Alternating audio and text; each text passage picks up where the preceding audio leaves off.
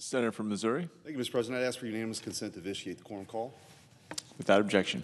Thank you, Mr. President. I rise today in support of a very, very important piece of bipartisan legislation that, frankly, is personal to me.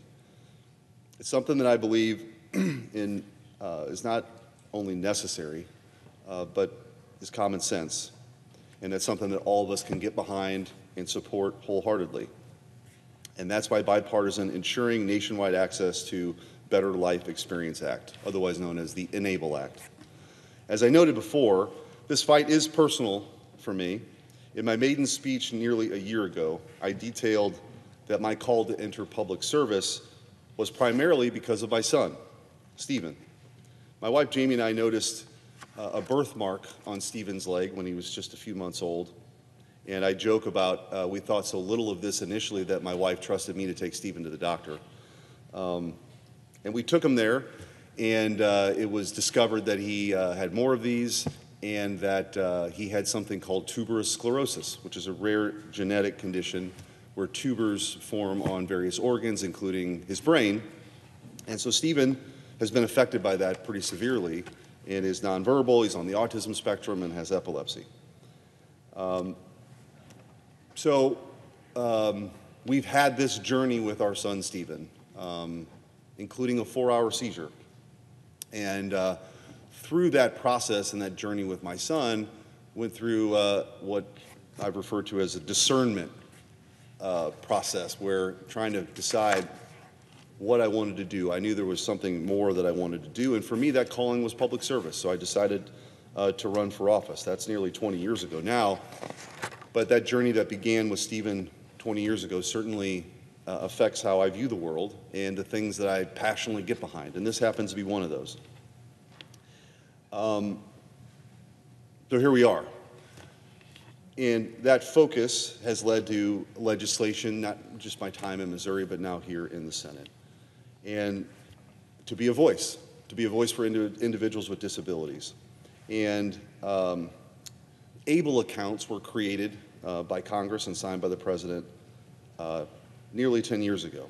So one of the focuses that I have is to give those with disabilities a voice in achieving a better life experience with those accounts. These accounts were created in 2014 to allow individuals with disabilities and their families to save and invest for their future through tax-free savings accounts without losing any eligibility for federal programs like Medicaid and supplemental security. This has long been a priority since I entered the political arena. While serving in the Missouri State Senate, I helped lead a successful effort to authorize Missouri's ABLE account program. And during my time as state treasurer, before I was Attorney General, I was proud to launch and champion the MoABLE program, helping Missourians with disabilities save and invest for their future. I know firsthand how beneficial these programs have been, considering my son Stephen was account number 1 of the Missouri ABLE program. There are over 162,000 of these ABLE accounts nationwide since the program's inception back in 2014.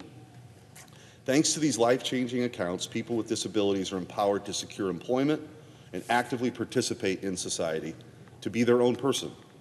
These accounts empower individuals with disabilities. Unfortunately, there are 3 ABLE provisions that are set to expire in 2025. The sunsetting of these important provisions would create unnecessary barriers for individuals with disabilities to save for their future needs, while also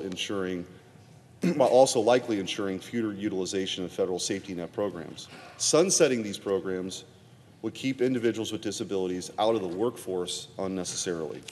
Recently, I introduced the ENABLE Act, which would permanently enshrine these provisions into law, providing certainty to those individuals and their families. These provisions are not only nonpartisan, but they've also played an outsized role in the lives of those this program serves. Again, this simply allows individuals with disabilities to save money they earn at their jobs.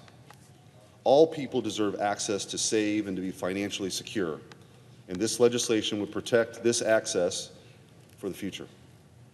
This bill is exactly why I entered public office in the first place, to fight for those who needed a voice. It's a common sense, bipartisan solution that provides an easy fix for those who depend on ABLE accounts. With that, Mr. President, I yield the floor.